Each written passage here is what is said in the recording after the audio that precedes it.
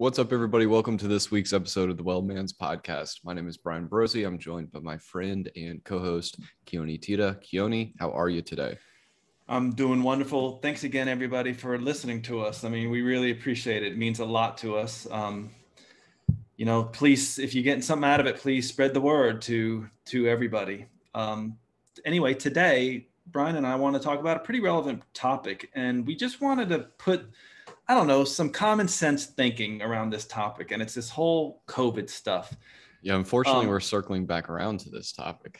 Yeah. And unfortunately, I think we're going to be circling back around to it quite a bit. But I do want to, put a common sense spin from both of us who certainly are admittedly not experts on this at all. Mm-hmm.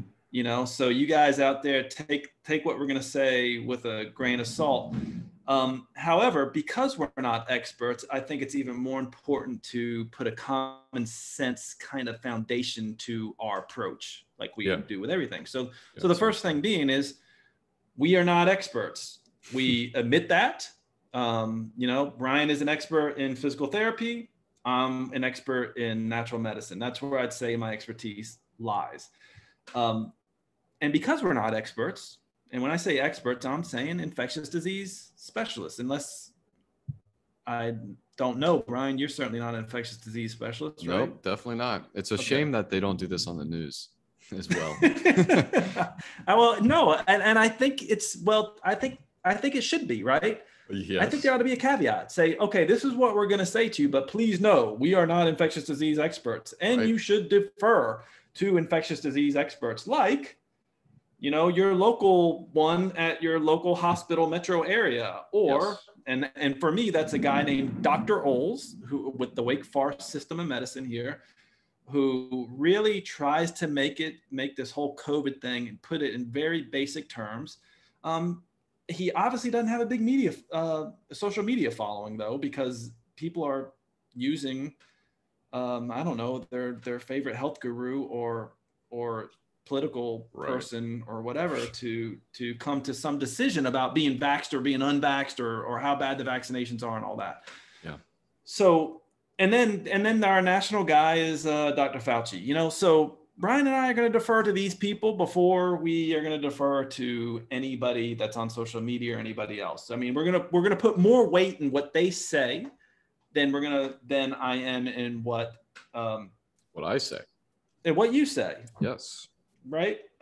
We're just going to weight that more. And so that's kind of the first common sense step I try to present to people. I'm not an expert, but I'm going to defer to them. However, this is what I know. Mm-hmm. Okay. So take it for what it is. So another common sense thing, without getting into detail, we know that this vaccine, when it rolled out back in January, what happened was death rates and infection rates went way down, right? I mean, we saw the numbers. They kind of spiked in January and then they went way down. Anybody can see that. You can go look on a graph. That's what happened. And now the numbers are coming back up, at least the infectivity rates. So what is that? You're talking about when the vaccine rolled out? Yeah, when the vaccine rolled out. Okay, right. Yeah. So just based on that alone, without even getting into numbers, something's going on there that seems to suggest the vaccines helped. Sure. Right? Sure. Now, what has happened is we have something called a Delta variant. All right. Think about the Delta variant as coronavirus 5.0. Okay. The vaccines were developed for coronavirus 1.0. Mm-hmm. What we know about coronavirus 5.0, okay, because it mutates. The longer a virus is in a population, it will mutate. Mm-hmm. If 1.0 doesn't have good receptacles, human bodies to infect, which the vaccines seem to get rid of it or dispense with it, it will change. So it's like this constant struggle between the vaccine and, the virus. So the virus is a 5.0. And what we see with this Delta variant that we now have is that its infection rate is a lot higher. Like it's what we call it in medical terminology, we call it an R naught value. And basically what the R naught value is is it just shows how infectious something is the virus is, or whatever bug you're dealing with is. Okay. So coronavirus 1.0 was basically had an R naught of 2. Basically, it meant that if one person gets coronavirus, it's highly likely that 2 more people will get it. This one, on the other hand, has an R naught of about 8. So if one person gets it, it's very likely that 8 people will get it. So it's highly infectious. It's very contagious. So we're dealing with a different animal than what the vaccines were actually produced for. So I just want to put that out there so people kind of understand that. Sure. And if we just start basic and logically, we do this every year with the flu. So we were talking about how it was no different from the flu from one perspective a long time ago. And now all of a sudden that a similar group of people who may be saying that is all of a sudden not kind of catching on board with, well, we have a new flu vaccine every year. Why wouldn't we have a new coronavirus vaccine? Or we do know it mutates, and then we know it mutates to survive. So i.e. be more infectious makes sense as well. Right. And I think your point is well taken. We just like the flu, right? The coronavirus is probably with us to stay. Right. So we're probably gonna be dealing with it for a while, and we'll probably have, better vaccines developed for it. Hence, there's some talk out there about doing a booster shot and all that stuff. All right. None of this is unexpected. This is what's going on. So I want to put that out there for people to kind of get an idea of what we are dealing with. Yeah, absolutely. Now, and Keoni, go ahead. I interject as far as just all the way back to the beginning as like how we build, how we trust people, why we trust certain people, like the infectious disease doctor. And we start weighting these opinions. We can talk about kind of our education, and think about like like high school biology. You learn some very, very basic rules of how biology in the world is kind of governed. And then like with physics, you learn some very, very basic rules of how things run on planet Earth, essentially. Right. And with that, there's further fields of study. And then so the infectious disease doctor went so far down a route where he's such an expert in it. Like we were talking about before, he's the expert in it. Yeah. And then you have someone like you or I, who we followed a similar trajectory to this infectious disease expert up until it became time to start being an expert in infectious disease. So that's when you start weighting all these opinions, knowing, at a certain point, like we talk about the art of medicine, it is kind of our duty to practice and listen to the most educated people, whether it be an infectious disease like this or not, or like in an ACL case where it's like, okay, you have a ACL repair. Who do you want to go to? You want to go to the person who spent the most time in that education, going down that field. While your trainer may have some great information, right? They just don't have the wealth and the depth of knowledge or rigor of knowledge that the physical therapist or whoever, right? I'm just naming specifics to kind of demonstrate this hierarchy of how we develop kind of weighting these opinions. Right. And that speaks to know thy limitations, which is really part of the Hippocratic Oath for a healthcare provider. It's like, you're a doctor of physical therapy. I'm a doctor. I'm trained as a primary care physician with a focus in natural medicine.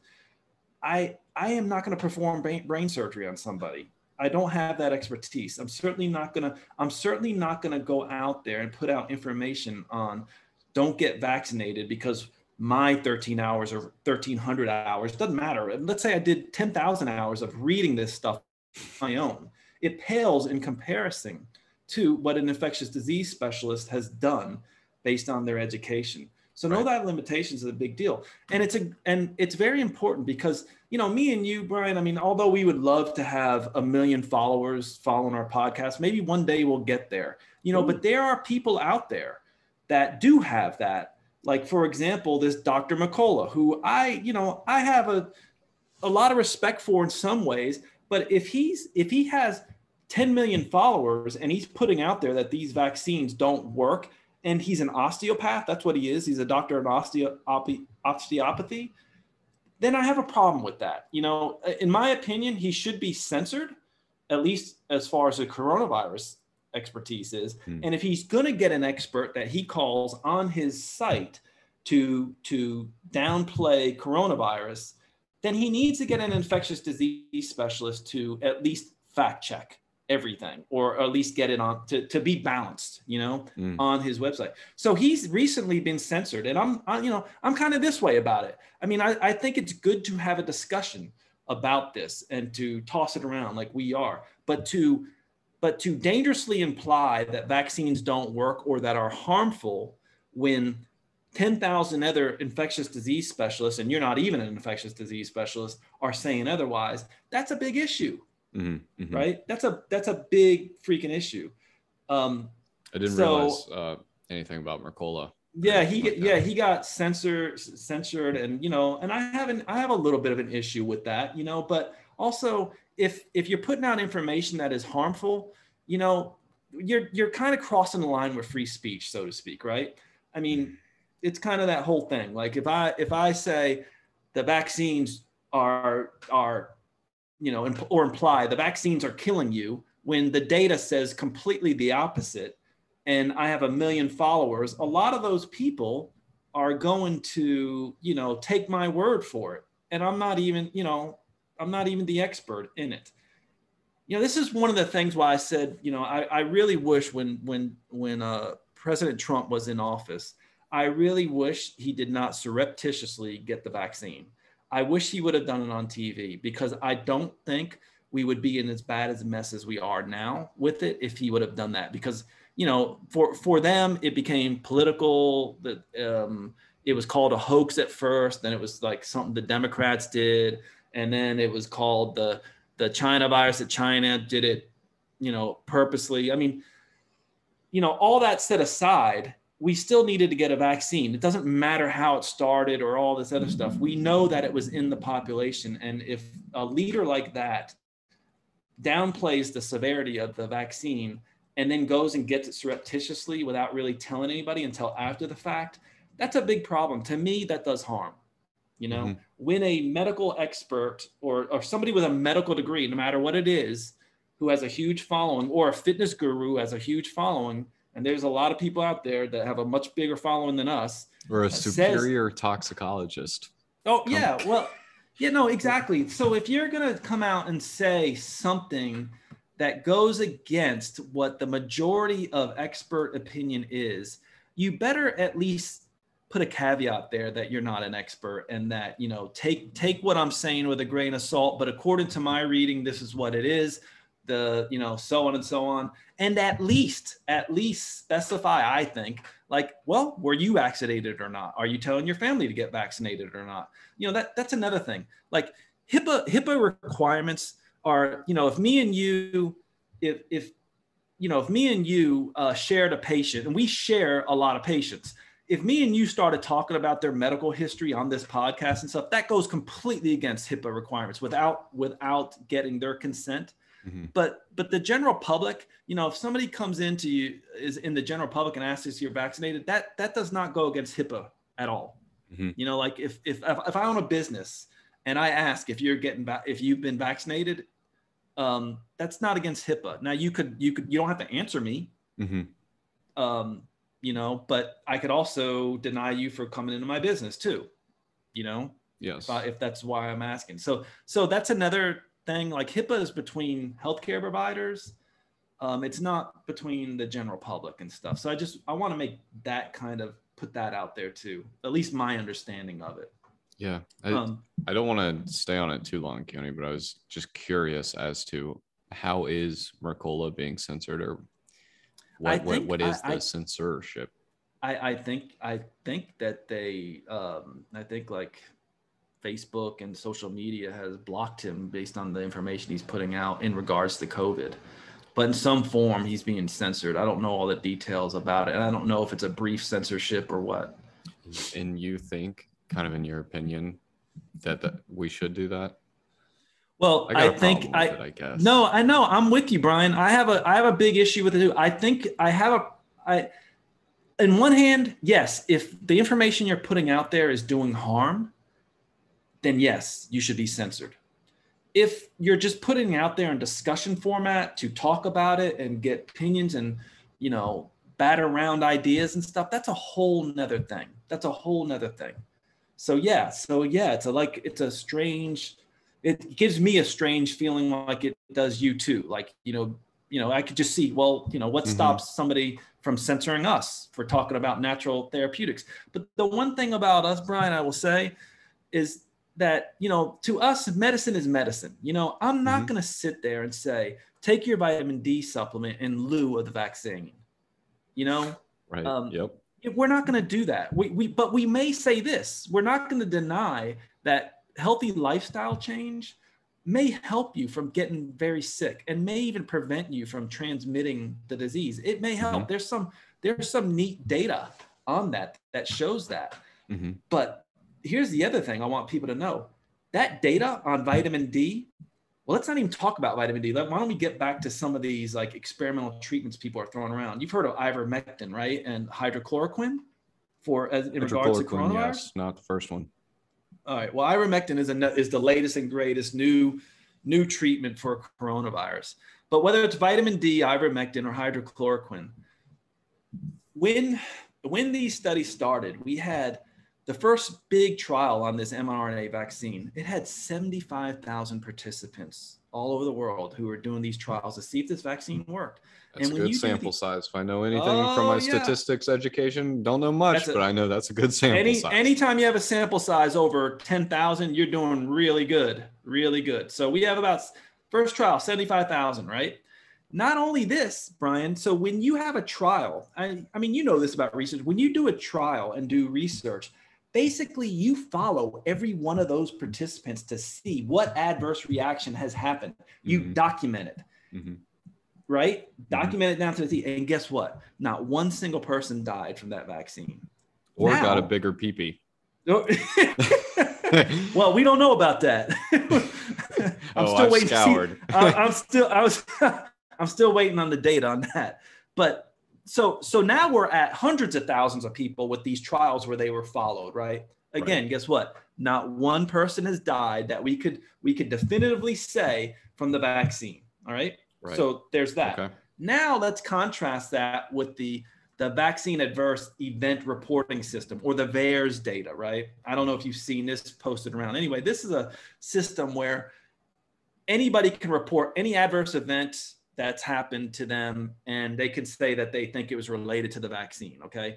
But it's not data that is tracked. It's like me and you could make a phone call right now. Hey, I got the vaccine, 2 months ago. In my ears. Yeah. Now I have ringing in my ears. Yeah. It's like that. So it gets documented. And that data is not useless data. It's not by any means. It helps us determine what, if there are like trends or anything like that. Right. But it's not point. Data that's definitive. All right.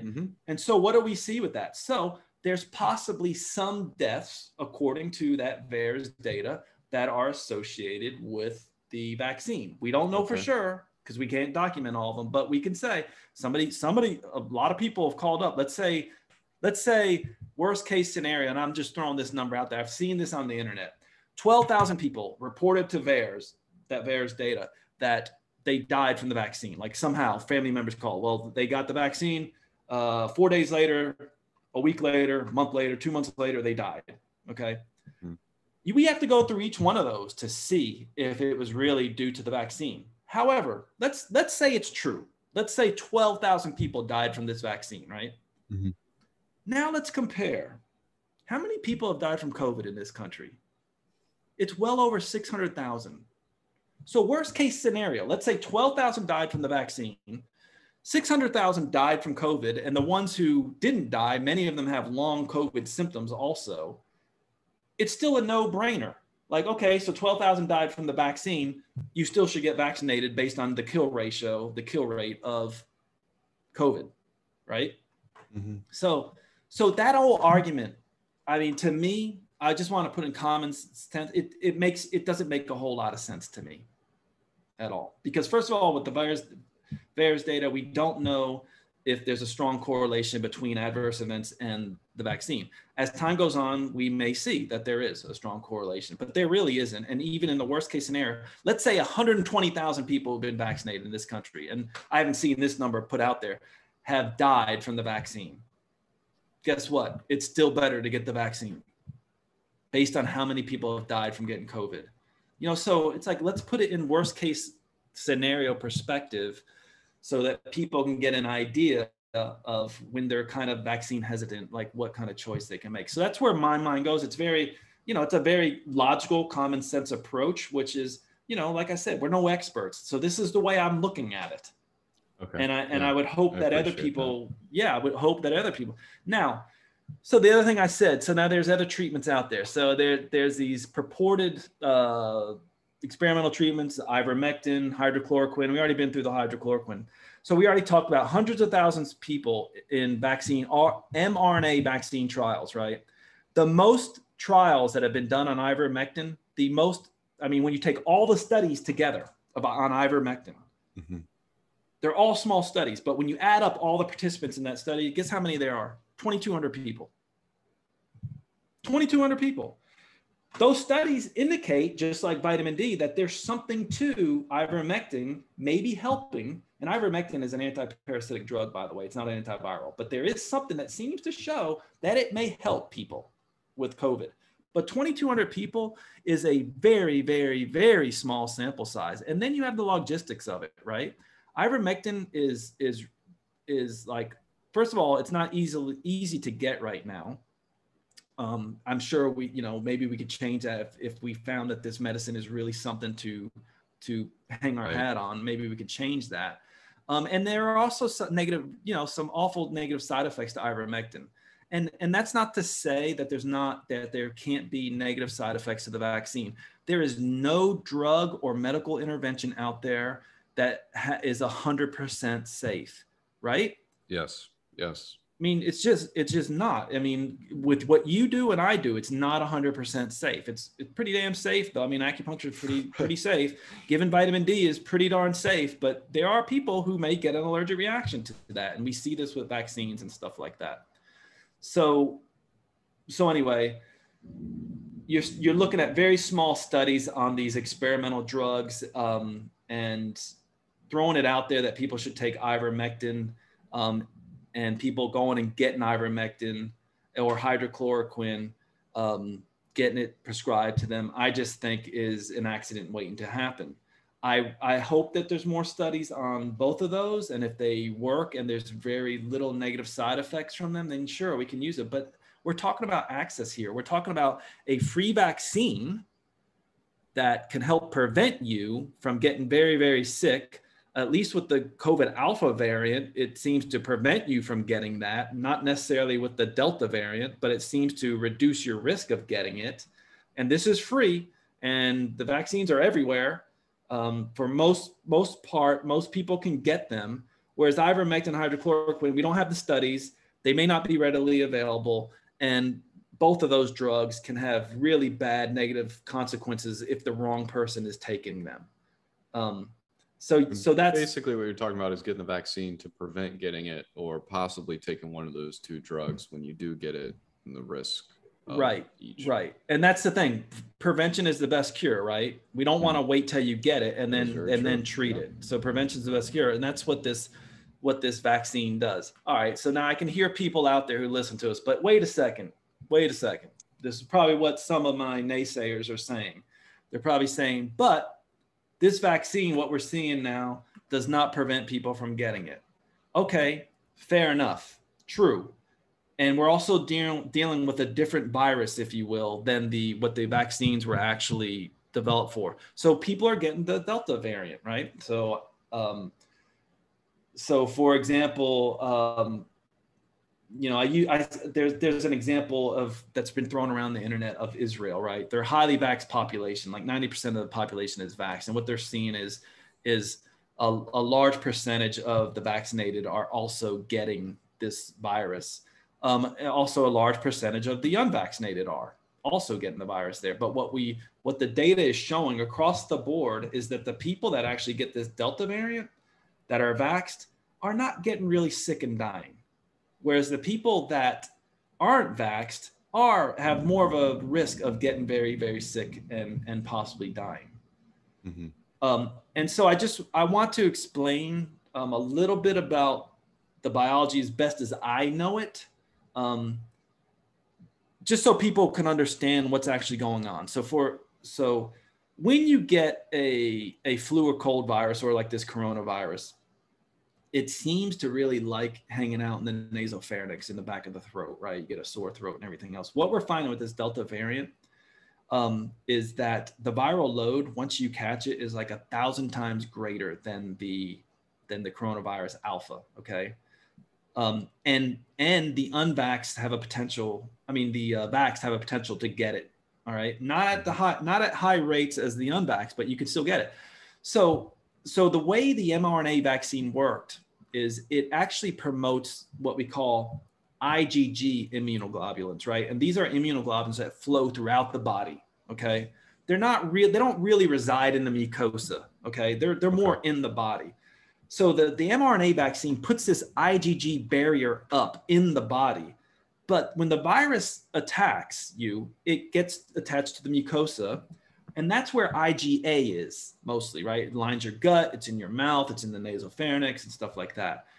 It takes about 2 days for your IgG corona vaccine barrier to get rid of that stuff, that viral load in your nasopharynx. And it will, like your body needs a little bit of time to see what's happening, and it will get rid of it. In an unvaxxed person, it sits there in your nasopharynx. Not only are you spreading it, but now, given a few days, now it gets into your body and you have no IgG protection. Okay. This is why, the CDC and the WHO has come out and said we should wear masks now, right? Because what we found was, we thought with the Alpha variant that, that it won't spread, like the vaccinated won't spread it. But you know what? Now we're finding that the vaccinated can spread it, at least for 2 days. Mm-hmm. It may not be very sick, but we can spread it. So therefore, they're asking everybody to be masked. So the other thing about science is you follow the data as the data comes up. And when you're dealing with a virus, it mutates. I mean, it's constantly mutating. Mm-hmm. The more it sits in a population, the more it mutates. The more it's in a population, the one that has the better contagion or virulence is going to be the one that gets spread. Yeah. All right. So I wanted to explain that to people, because a lot of people don't know why, they think when you take the vaccine, that you have immunity to this virus and you won't get it. That's not true. What you do have is you're really protecting yourself from getting very, very sick. And we talked about that in our episodes, talking about spike proteins. And that's personally, Keoni, just personally, as I sit here right now on this Saturday recording with you, my fiance is in a field hospital, and she's been there for the last 11 hours. She'll be there for 3 or 4 more, completely gowned up in a field hospital.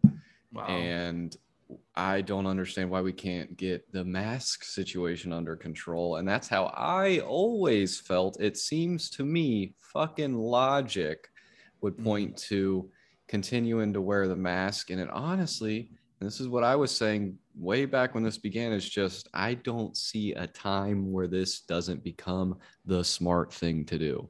Like the mask in the grocery store, unfortunately, for till the end of time, and especially as we grow the population more and more and more, it just seems like a smart, courteous thing to do at the very least. And it's a logical thing to do. And here's the thing about masks. Let's just talk about that.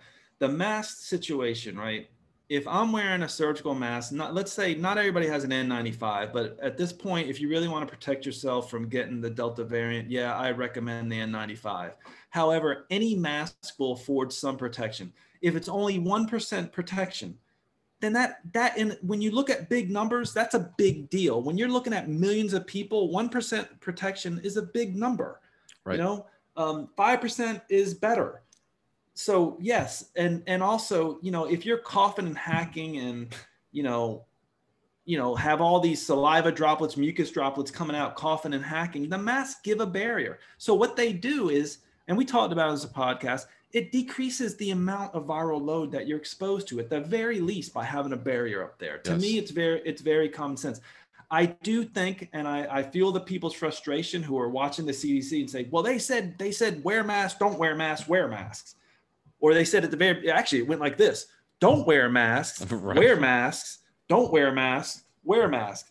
And if you look at that and you're going, what the hell is that all about? You have to look at the science, right? So in the beginning, when they said don't wear masks, the big thing is there weren't enough masks to go around. They wanted to reserve them for healthcare providers. Okay. Which is unfortunate and scary in its own right, and does help kind of perpetuate some of these conspiracies, if we're being honest. Absolutely it does, right? Because with Americans, you weren't telling us the fucking truth. Like that. Well, that's what it gets turned to. That's what it gets turned to. Like, you weren't telling the truth. You're telling us half truths. You're misleading us.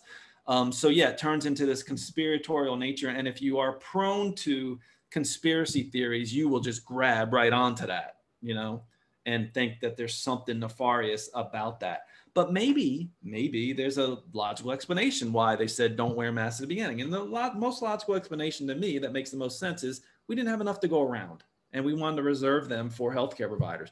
Then we found a little bit about information about the virus, right? And so we were like, oh shoot, look at some of the Asian countries wearing masks. They seem to be doing better, so on and so on. Our data seems to suggest masks work.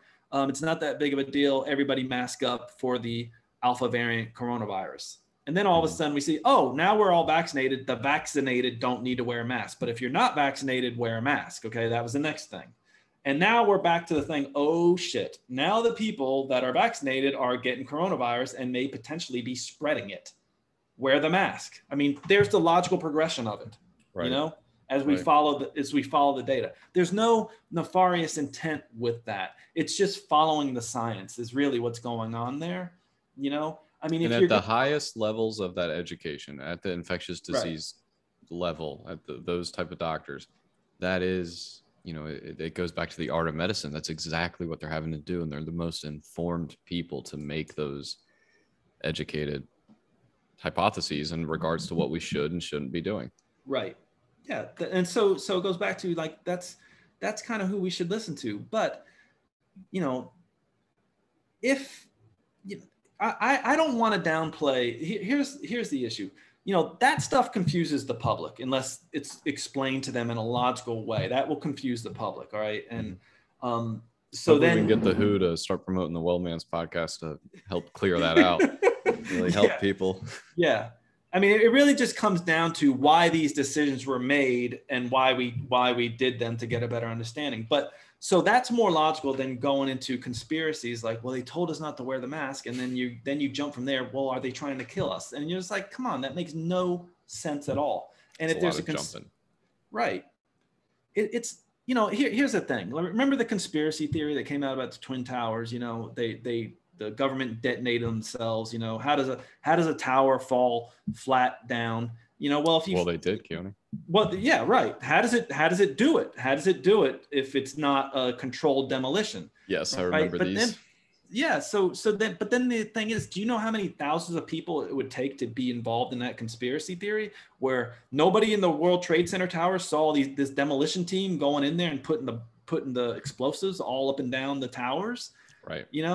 I mean, if you're going to talk about a conspiracy theory, a big one that's going to take a lot of people and nobody has come out and said, hey, I was there and I put the explosives in there and here's my proof. I mean, no one ever, why aren't you going to go to the most logical explanation? I mean, shit, 2 planes hit the towers, steel, after a while, steel will melt. I mean, at a certain point. Mm-hmm. Yeah, it will lose its integrity. Yes. So using simple things like saying, well, the steel melts at 3,000 degrees, but the highest temperature in that building was 1,000 degrees. There's a lot more that goes into the structure of the building. So who do you want to talk to? You want to talk to a structural engineer about what actually happened there.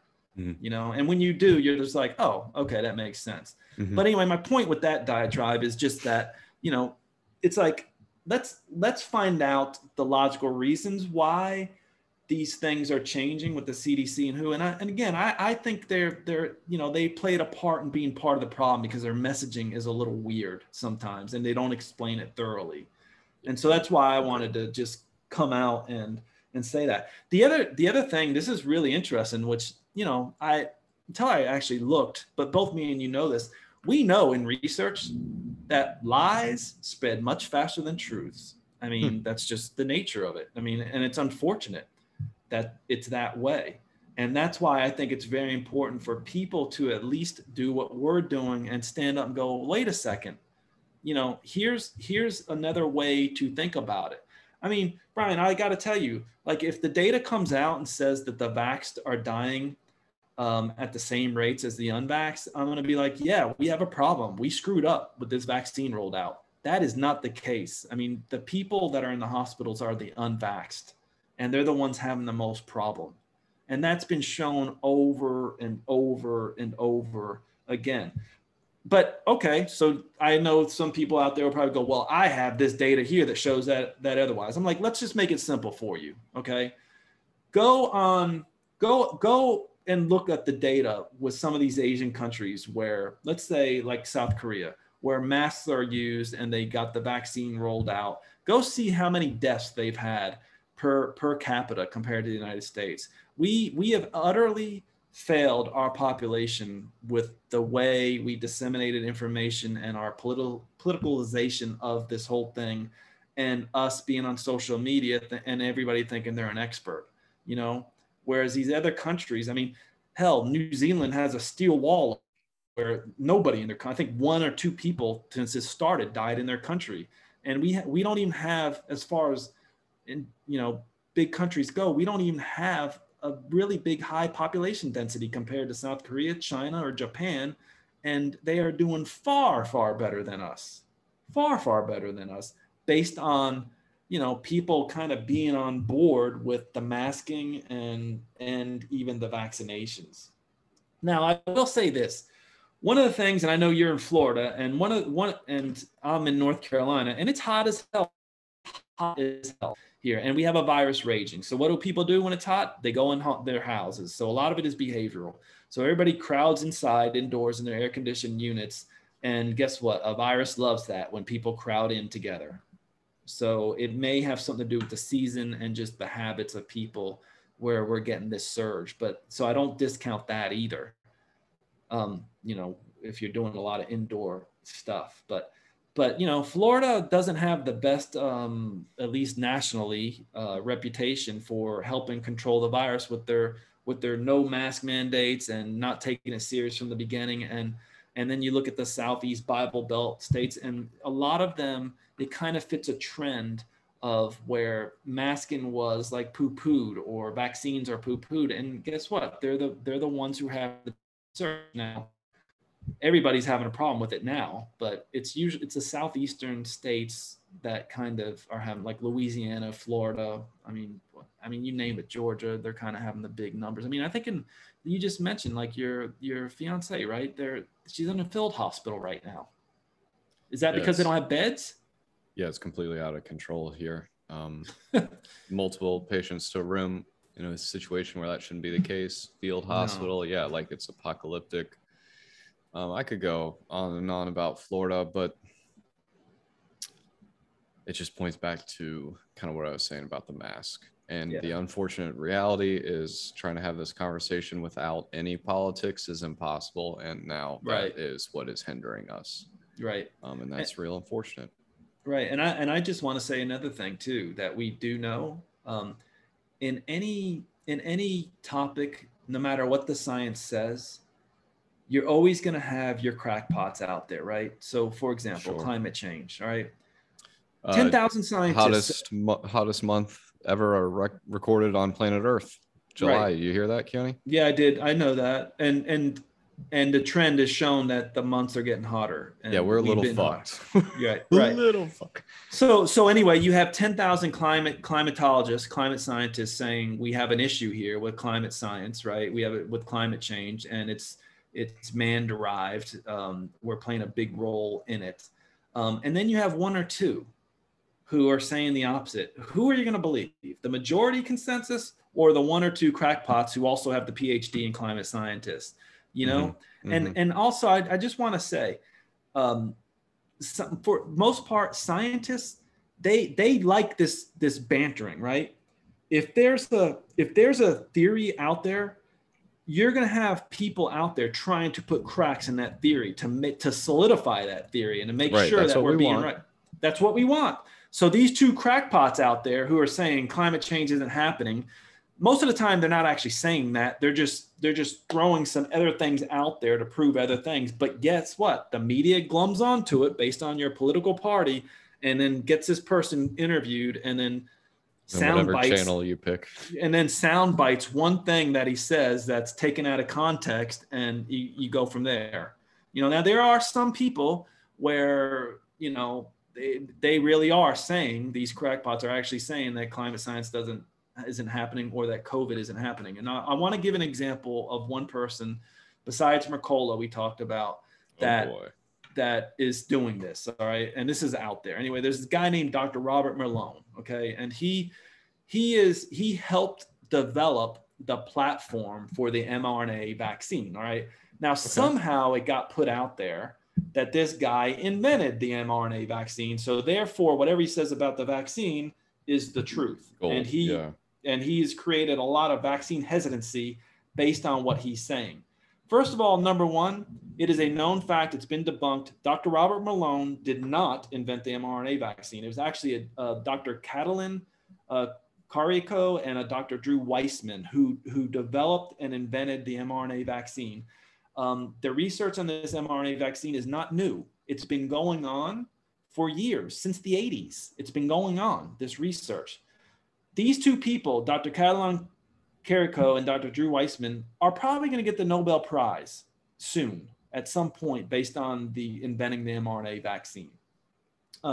Anyway, this Dr. Robert Malone is out there, and he's creating vaccine hesitancy, and he's saying stuff that can certainly be disputed by infectious disease specialists. I'm sure he would out-argue me and you in no time about as far as a vaccine, but of the 10,000 other infectious disease specialists just poo-poo what he says, and basically he's not the inventor of the mRNA vaccine. So that's kind of the expert that's creating vaccine hesitancy. There's others out there that are also doing it. I'm glad I've never heard of this guy.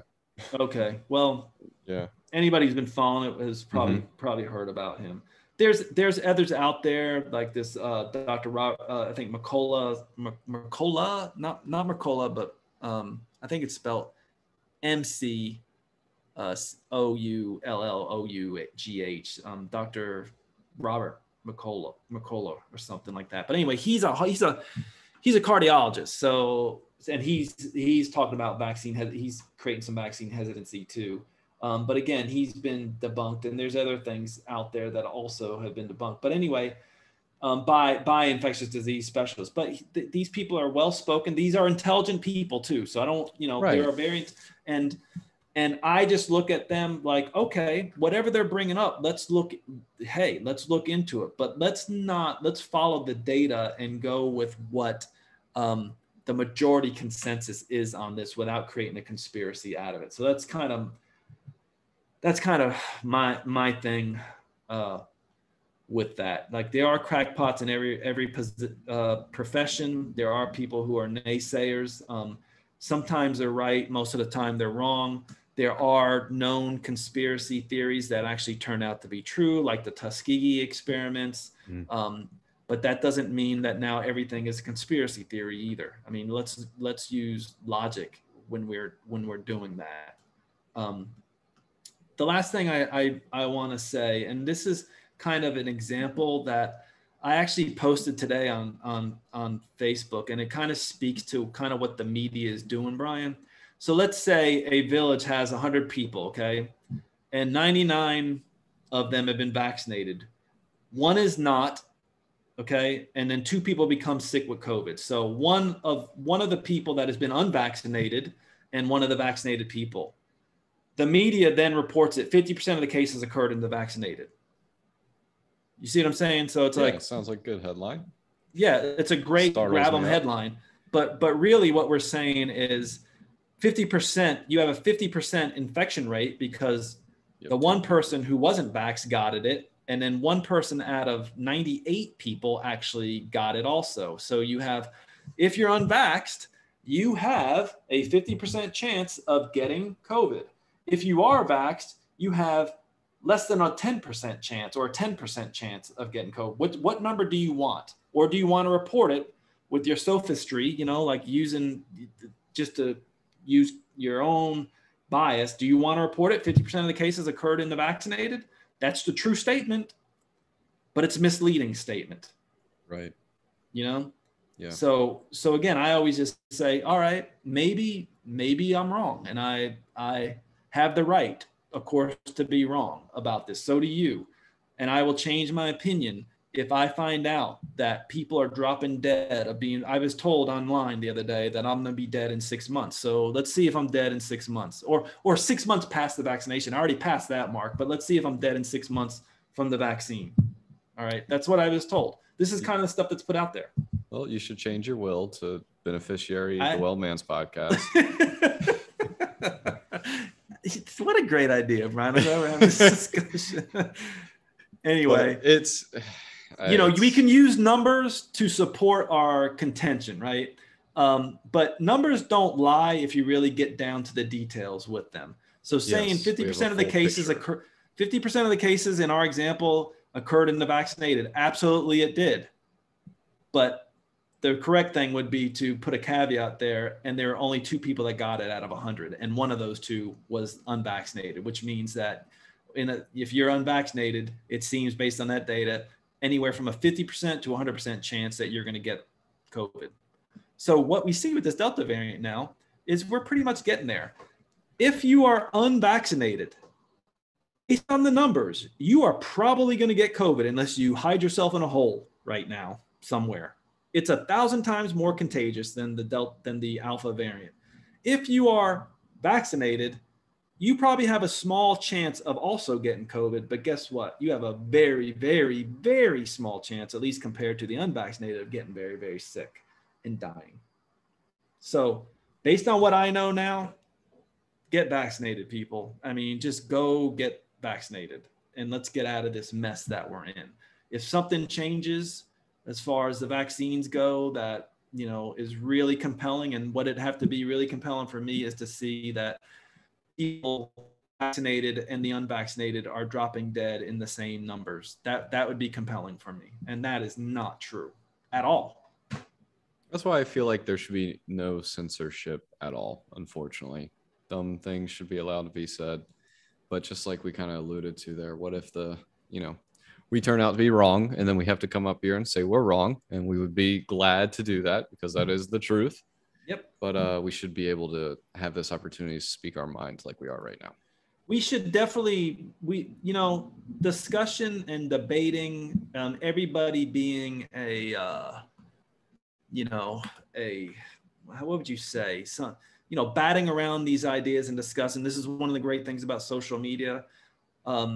Is good, but at least use common sense in your judgment. If yes. somebody is an avid, fervent, I don't know, Trump supporter who 100% believes everything Trump says about the vaccine, I think you're doing yourself a disservice.